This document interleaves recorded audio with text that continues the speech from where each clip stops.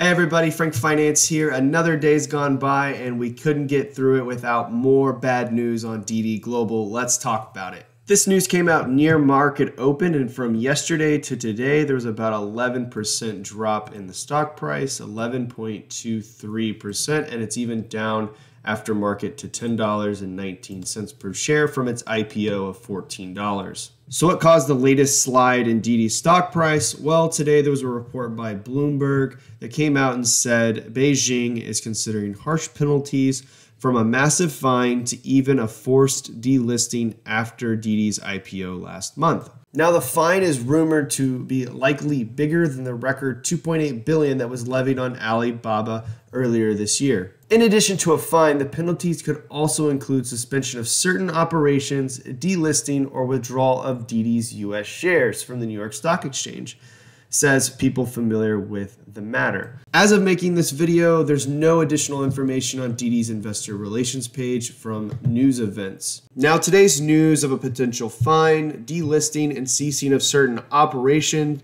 builds upon really bad news that we already knew about Didi, which was their app was removed to the store, as well as another 25 apps that were underneath their total business profile. Now, this is really concerning information. Just the app removal on its own is going to cause some market share erosion, and Didi gets to enjoy about 90% market share currently. However, if they also levy this fine, cease operations in certain areas, what that means, so ambiguous. Could mean very small thing, could be their whole ride hailing app. I have no idea what that means, but what we can do is kind of take some lessons learned from Alibaba that got hit with that $2.8 billion fine earlier this year.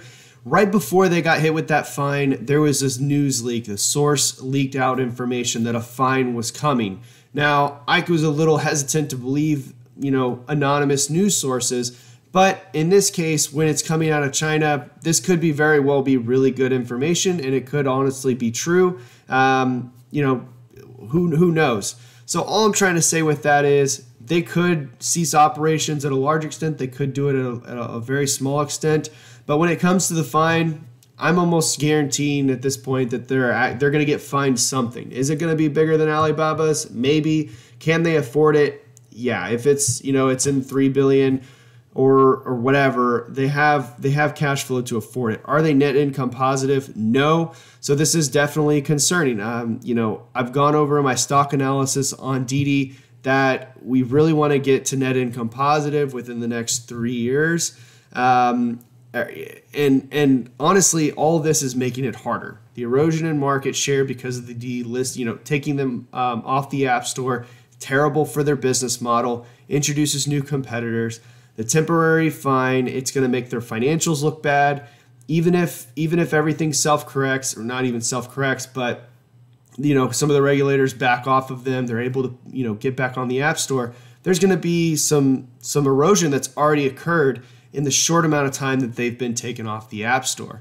The fine doesn't help. Anytime you do this, it's a short-term capital extraction, but it still doesn't help shareholders who currently own them. So looking at Didi's stock price history over the last 3 weeks, they IPO'd around $14. The next day they jumped into the $16 range. If you bought in at that date and we're sitting at today's prices, you would have had a near 37% loss on Didi, which is quite substantial. If you got in at the IPO, you're down about 28% there. And if you got in after the news and around the 11 or the 12, let's say the $12 range, you're down about 15%. All those pretty big losses, especially that 40%, pretty big losses there.